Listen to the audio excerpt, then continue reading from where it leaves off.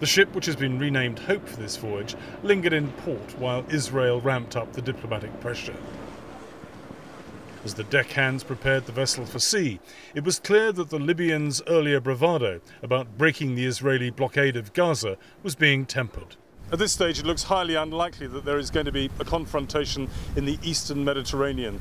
According to the Greek Foreign Ministry, they have been assured by the Libyan ambassador to Athens that this vessel is not going to try to get through to Gaza, that it will instead deliver its cargo to the Egyptian port of El Arish.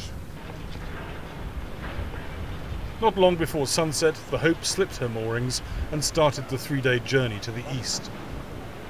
The Gadaffi charity challenged the diplomats' version of the plan, claiming they were still hopeful of reaching Gaza.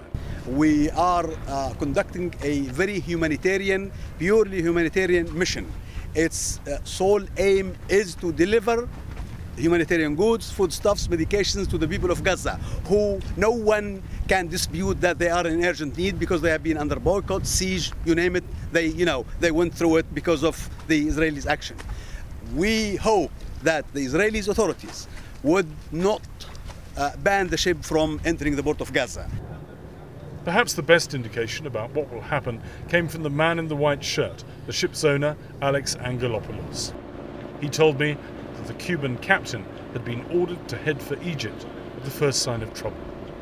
Malcolm Brabant, BBC News, Lavrion.